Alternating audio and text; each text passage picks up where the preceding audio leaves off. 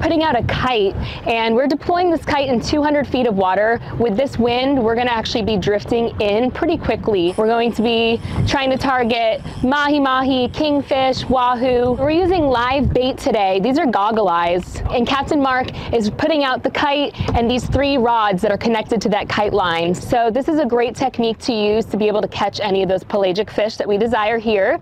So we just hooked up.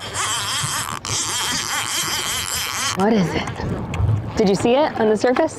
Mark didn't see it, but we sure heard it. Woo, little kingfish. This is typically what we use for smoked fish dip here in South Florida. Nice size fish.